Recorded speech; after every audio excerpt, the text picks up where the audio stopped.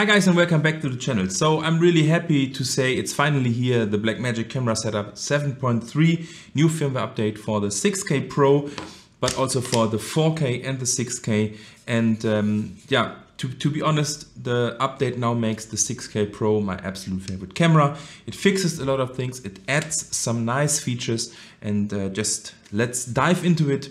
And I'm going to show you what's new. So the elephant in the room, yes, the firmware update now fixes the blue tint issue of the 6K Pro screen because it lets you adjust color temperature and tint of the screen.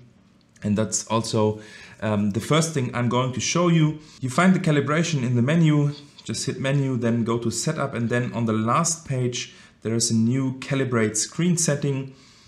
When you click on it, it says adjust the control of the next screen so that the two reference patches look neutral. So this is a manual calibration, it's not an automatic calibration, but what you can do is you have two patches, a gray one and a white one, and then you can adjust the LCD temperature to make it warmer or cooler until your eyes see the two patches neutral. You can also adjust the tint.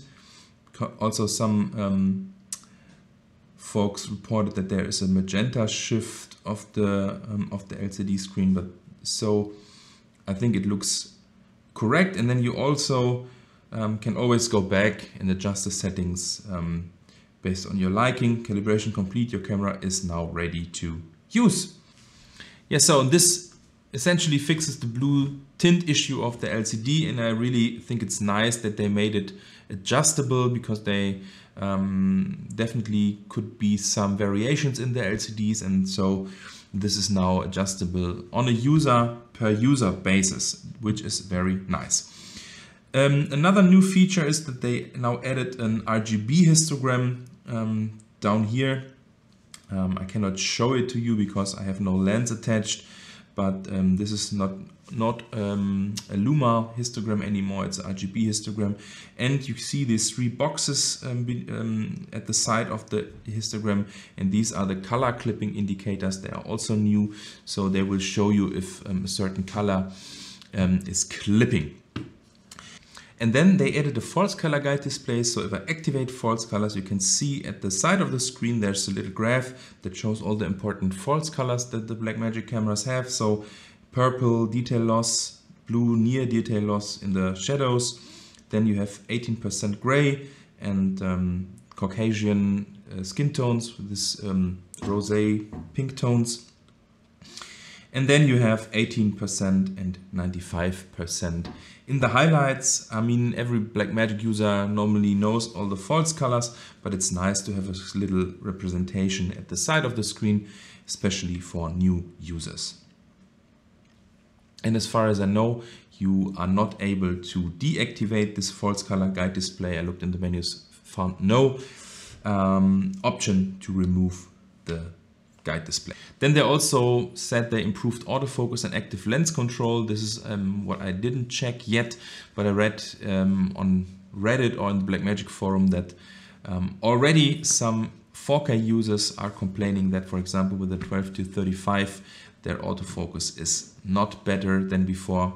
But I don't care about autofocus, and also don't care about active lens control, because most of the times I'm using these beauties here. These are Zeiss contact lenses, cinemodded Zeiss contact lenses, and these are fully manual, so I don't care about any automatic lens control. This is the 28mm f2.8, and I recently also purchased the 50mm f1.4, and I absolutely love these lenses for their look, for their feel. So who needs autofocus? Let's see. So they also improved focus peaking visibility. The focus peaking was a little bit faint. This is also nice. And they also fixed an issue with importing LUTs and presets.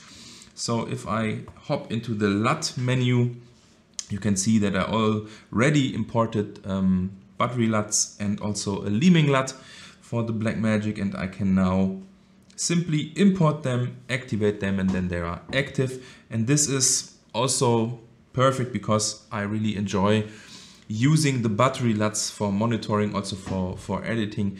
Now I'm able to see the more or less final result on the screen.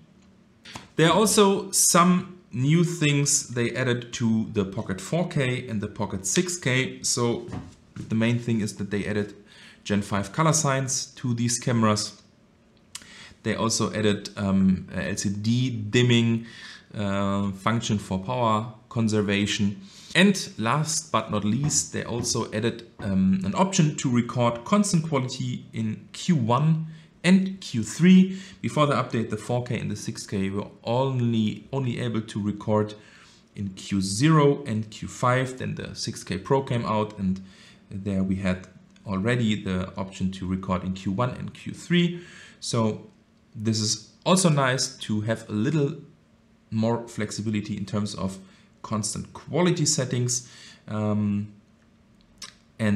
that's all. Then we have some news for the Ursa and also for Blackmagic RAW 2.0.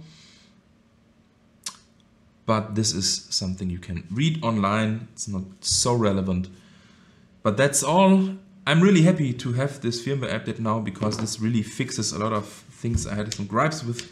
And it's really now, for me, the perfect camera. And I'm so looking forward to use it more often.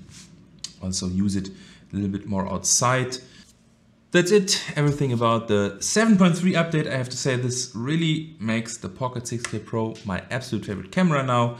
Everything I had a gripe with was fixed, and I'm really looking forward to use it more. And I'm also looking forward to say hello to you in one of my next videos. Update your camera. If you have any questions, just leave me a comment. Until then, have a great day and bye bye.